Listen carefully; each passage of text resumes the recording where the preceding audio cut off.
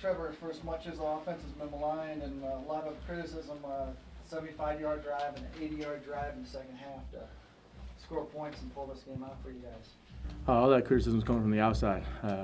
And our team, we know what we can do, we know what we're capable of, and we showed everyone that today. Coach, it seemed like this was a game where adjustments at halftime were pretty important. What was that conversation like for you guys at the break? Well, there needed to be adjustments, but I thought the more important thing was to keep our poise.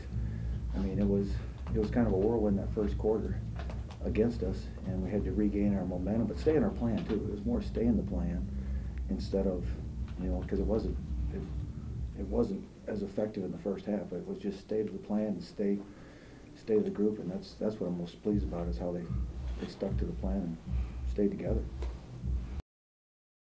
Spencer, what was that defensive plan? What did you guys have to make sure you were doing in the second half to have the success you did? Honestly, the same thing in the first half, a couple minor adjustments, but I think just the guys stepped up. The D-line played excellent, and I thought it went really well the second half, just a lot better than the first in a couple of ways. Coach, can you take us through the decision to go for it on 4th and 2 on that last drive? Well, I was looking at the clock, and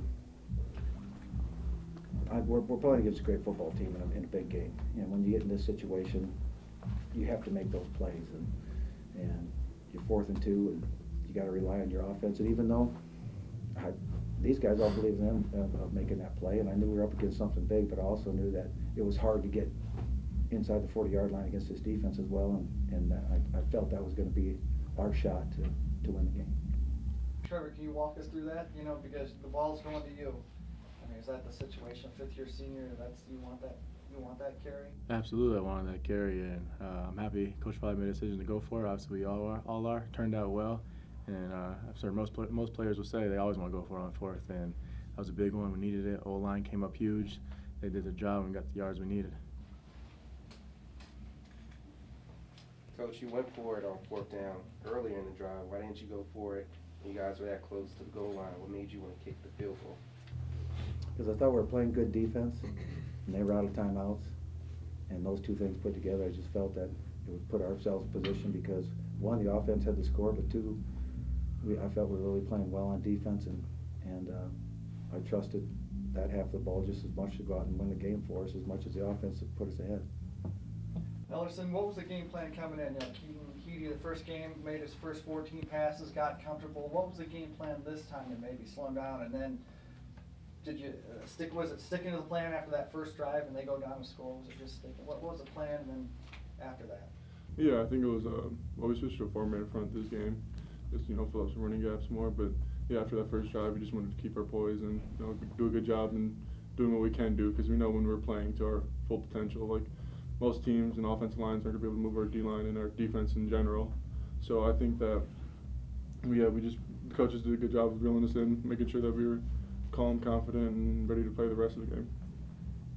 What did you think of your freshman quarterback on that final scoring drive where he has the 31, 32-yard scramble to extend the drive and then makes the pass to Suni?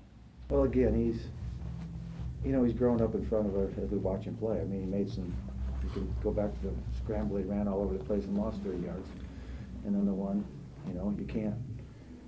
It's the player in him, and you have to educate him and teach him, but you also have to let him play. And he came back and made a tremendous play, and that's his game. And I tell you what, it was a difference in the game. Guys, playing more football. What's that mean to you three guys? It's everything. Everything. Yeah. That's what we came here for, to play some football. Survive in advance. Got another Each week. You can, absolutely. Guaranteed, another week. It's a brand new season. Trevor, a great game on the ground today. Was that something you guys saw and felt you could do as you could run the ball?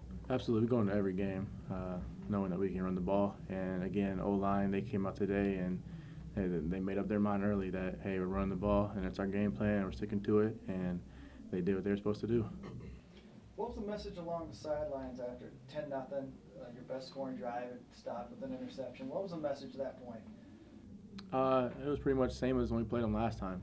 Hey, we're moving the ball. We're just kind of shooting ourselves in the foot at critical moments. And once we got out of our own way, that's when things started happening. Well, you know, the saying goes, when you beat a seed, you become that seed. You finally got your seed. How do you feel that?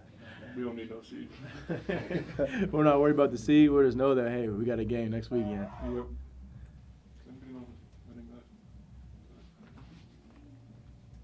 Coach, can you give us an update on Isaiah? Yeah, I saw him in the locker room.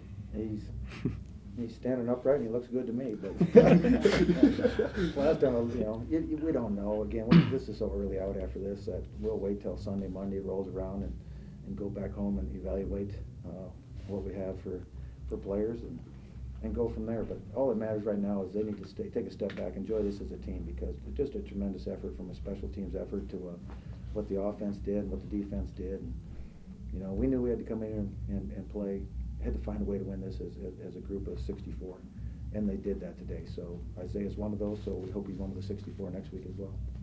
Will that 64 also include a tight end that has a big doctor meeting next week?